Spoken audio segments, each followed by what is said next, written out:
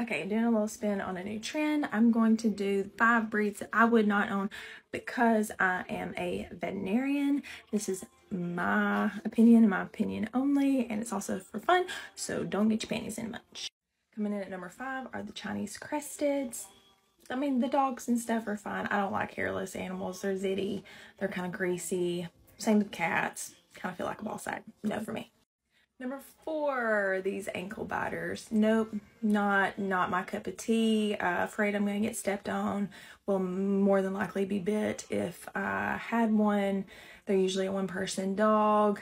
No, we've got a few that are just like super sweet. The rest of them are ankle biters.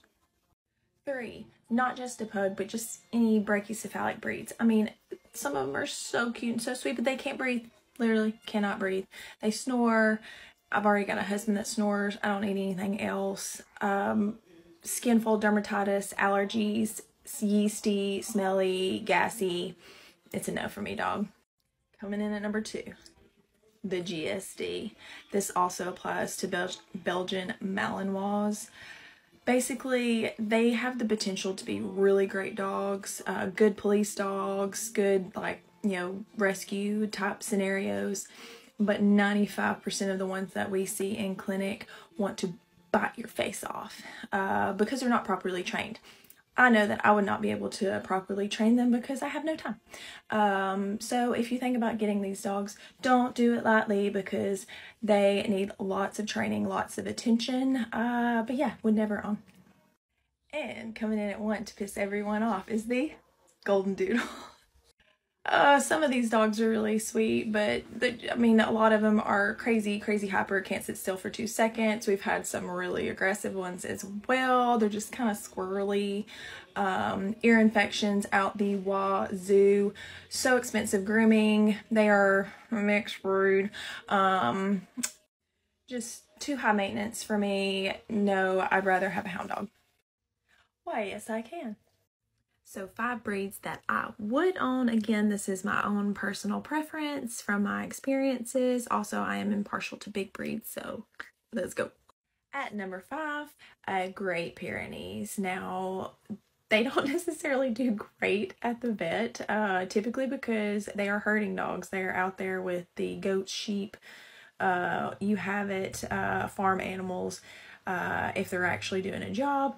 So a lot of them aren't used to being inside or around people, so they're not necessarily the best at the vet, but I love them. I've had several. They have been the best dogs. Love them so much. They're also the ones that make you want to go, it's so fluffy, when they're puppies. Number 4, GSPs.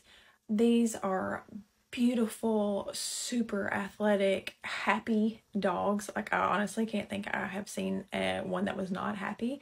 Definitely high energy though. You do not want to own these if you are sedentary, if you do not like adventure, if you do not like taking them for walks every day, like playing fetch, anything like that. Like, these are athletic dogs. They need to be exercised or they will destroy stuff. Love them. Great dogs. Beautiful dogs.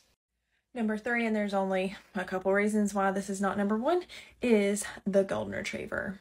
Love this breed. They are so beautiful, so kind, great family dog. This is a good first dog, like especially just for families. Just good temperament, easy to train. Love them. Love them. Coming in at number 2, I don't have a picture because it is your mutt. They can look like anything. They're fantastic dogs. They usually don't have as many like genetic or hereditary problems like purebreds do. They are thankful that they have a home. This is your dog that just, you know, wanders up and is with you from then on.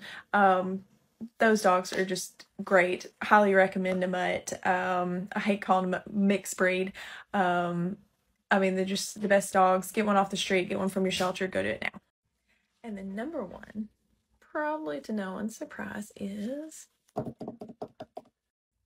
the Basset Hound.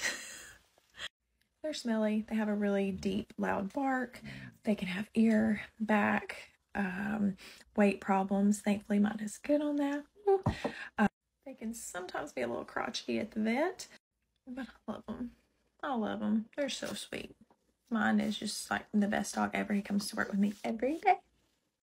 Dobby, you won. Come on.